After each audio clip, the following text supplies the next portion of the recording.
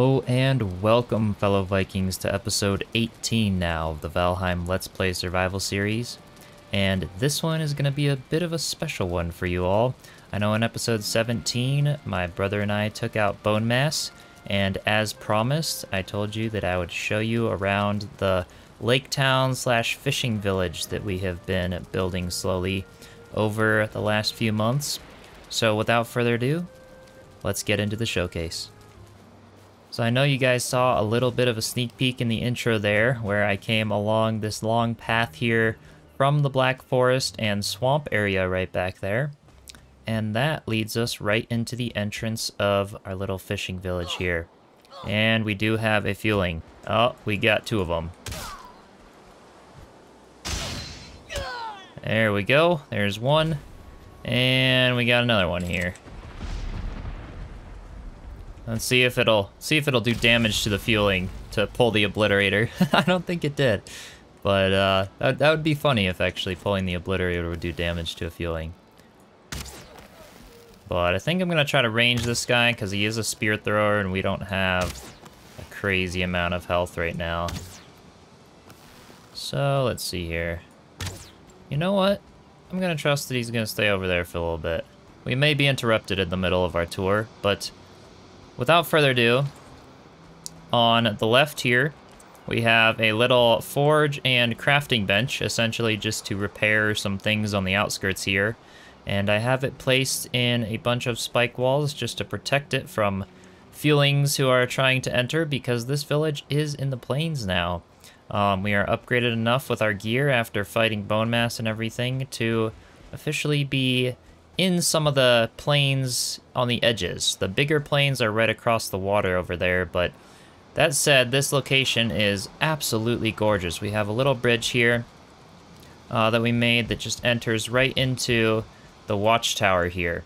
And we have a little like fishing outpost, and there will be much more of these. This is very, very rudimentary, the very beginning of what we have planned for this lake town. So we do have the double secure entrance here, and once we're in, we do have another little fishing dock off the back here with some stairs into the water, just a little fermenter, just to kind of add that aesthetic of a nice little barrel kind of sitting on the dock, maybe some fish, maybe some delivery from a boat or something. Got a nice little awning lookout there, and then we come up the stairs here and obviously have the amazing full 360-degree lookout of the watchtower. So this will allow us to see from the plains, to see out toward the water there. You can see those islands right ahead. We will definitely be building a bunch on those islands as well. It's going to be a full lake town fishing village, very spread out, lots of buildings. It's going to be quite cool. So yeah, so full lookout up here. And then heading back down, we have the main entry now, coming right into the main road of Lake Town. So essentially to the right and to the left right here, there will be many more little dock houses, bakeries, fishing huts, lots of little things that will just kind of add to the village, kind of the outskirts here. And then going farther in to the right here, we just have a lot of temporary stuff. So this will essentially end up being a big forge and crafting room. And then to the left is my brother Soulgazer's house. And he has been doing some great work on the inside here. This couch actually was one of his designs, so it's full of stools and signs surrounding them. So it's a nice like little corner couch there. And I actually used some inspiration from this one on my mountain house, which, another sneak peek, that will be in another episode as well. We have started building a little bit in the mountains, getting ready for the Christmas and holiday season. So with that said though, he's got his nice little bar over here, nice little fire, a nice balcony with the eating and everything, and he still has a lot of work to do on the interior here. But I am about done with the interior on my house. So my house is essentially the same as his house, just mirrored and tilted slightly. So in between the houses here, we do have a little walkway. I kind of placed a little axe, a shield, a little bucket full of twigs which was basically made by placing abomination trophies in the bucket here. And a nice little chest for some dump stuff, some rocks, essentially just like a little alleyway going out onto the dock where we do have the first boat over here. And then this dock fully connects both of our houses, so from back deck to back deck, we do have a full walk around. And now we are entering into the back of my house. And as you can see, we do have the workbench and forge out back there. I have now the kitchen, so entering in the back here, this is the way I designed my kitchen with a little bar here, kind of wraparound kitchen design. My table is inside, and I have a little couch that is slightly different, which I may actually change to be similar to my brother Soulgazer's couch. But I use like Queen's Jam for the little legs of it, and makes it look pretty nice. So yeah, so that's the lower level of my house.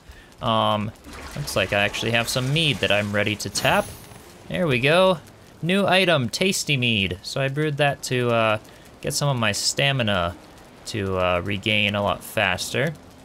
So I've got my thing for mead, all my food ingredients, so anything that's stamina and health, just stamina foods, just health foods, and then complete prepared meals I have in these chests underneath the stairs. And then obviously going up the stairs, which is a really compact, awesome design, kind of using the slope of the roof to come up here. We do have the nice windows, a nice little desk, and a nice window overlooking the gardens, which I will show you guys in a minute. And this is my little bedroom. So for Soulgazer's house, it is going to be pretty similar. He does not have anything done to his upstairs just yet, but it will be fairly similar. And then a bunch of storage where I could fit it. So a very, very effective house. Very beautiful and effective. Endgame compatible, except for the oven. But we will have an oven in a separate bakery and everything. We can't even build the ovens though yet because we have not taken on motor. So that will be in the near future, but we're kind of planning it in. And then out here, I walk through here and this is my back deck. So rather than having the eating on my back deck, I have little stairs down to the water. And I have a nice little hot tub over here. And when that is fueled, I do have max comfort in my house here, which is really awesome.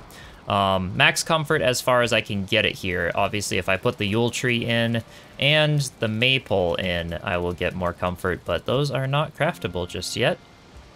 So with that said, we come out here and we walk through the gardens. It looks like the onions and carrot seeds and turnip seeds are all ready to harvest right now, but that's essentially our system here. We have onions, carrots, and turnips, and then we will be farming some flax and barley in the plains just across the way, be able to take this boat back and forth. And this is another little dock that will probably be very expanded. That's kind of just for fishing, so a little bit of decoration that we're starting to do to kind of add to the vibe here. And we do have our bees and honey, so that's really awesome right back there. This road will continue right into the main big building of Lake Town, which will be kind of a cathedral and watchtower on top of it. That's kind of a big one, maybe building like a little crossbow up there or something. And that will kind of tie into the harbor, which will be right here. And as you can notice, we've got a little something going on in the swamps over there, so I'll take you over there in just a second as well. But we will have the big harbor here, and it will be kind of nestled into here so we can sail the boats in here. And then obviously that harbor will continue into the blacksmith and bakery and everything else that we'll be doing on this side of the main street of the fishing village. So yeah, there are definitely a lot more plans for this fishing village, but I figured it's far enough along where I can inspire you guys with a bit of sneak peek, and next episodes might be some more building on it because I have had some requests in the comments to showcase more of the building at slower pace. So you know what? I think that's a great idea, and I will be showcasing more building and techniques and all of that as these episodes go farther along, because I'm nowhere near ending the Valheim Let's Play series. This is a lot of fun, and I am inspiring many people. I'm so glad you guys are liking this series so far.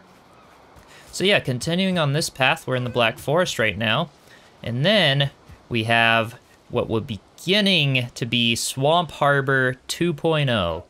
I know it had Swamp Harbor 1.0 in a few episodes ago, but with the relocation, this will be the new Swamp Harbor. So as you can see here, this is quite the feat of architecture that I've been working on for a long time. It's extremely rudimentary right now, so I will be doing a future episode about this. But I'll just give you a tour of what we have so far, just so you can kind of see the progress through the episodes.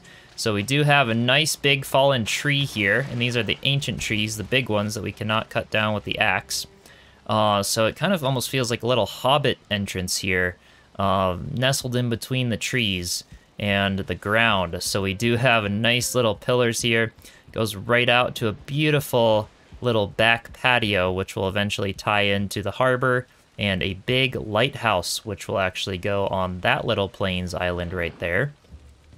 And then we do come right up these stairs, and we have a nice little lookout right here, kind of nestled into the tree to be able to kind of watch the boats coming in and out of the fishing village. And then right up these stairs right here, we have the potential for 2 rooms, one on this side, one on that side, kind of this open area here. And then up both sides here, we have mirrored staircases that wind right around. If I can get up here, there we go. Sometimes I get a little stuck on that tree there, but usually ends up working out.